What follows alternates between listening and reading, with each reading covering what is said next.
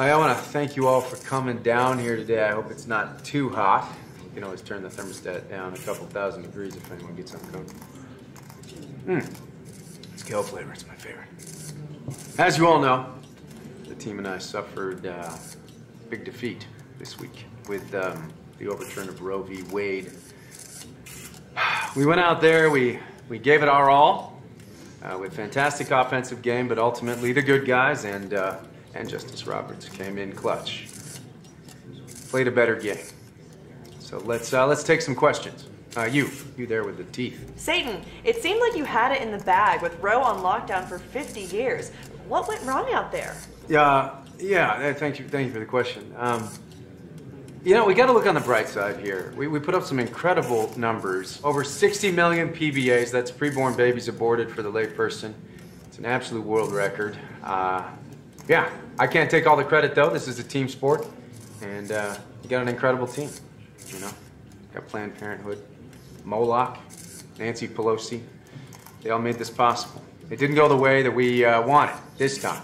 But in the end, we still have a championship team of demons, devils, and Democrats out there. And you know, there's always next season. Excuse me, the devil, what are your plans for the Hell franchise going forward? Excellent question. Obviously, this is a rebuilding year for us. We're gonna build back better. And we have some great up-and-coming prospects. We got Kamala Harris. You've heard her demonic cackle. Of course, it's one of the best in the game. It scares even me sometimes. Ooh. You know. Of course, we got all the progressive Christians out there. We got the guy from Green Day.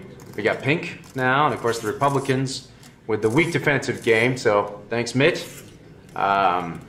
You know, they let us remain dominant, killing babies for over 50 years. And let's not forget, we still have California and New York in the bag, putting up incredible numbers in the child sacrifice department.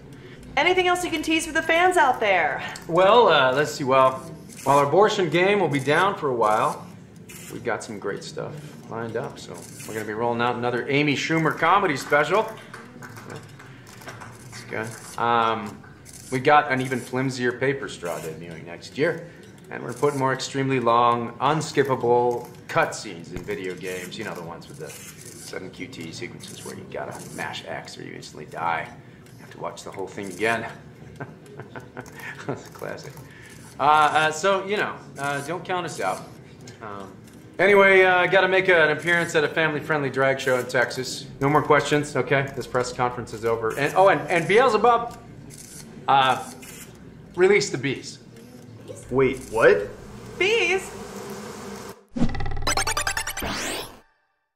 You know, so many people helped us through the years. Margaret Sanger, Alyssa Milano, shout out to my homegirl, Michelle Obama out there, thanks for the support.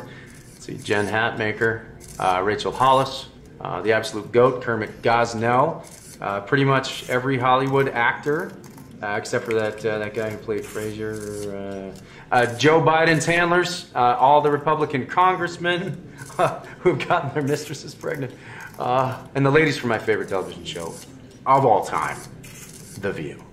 They do great work. Oh, and Steve,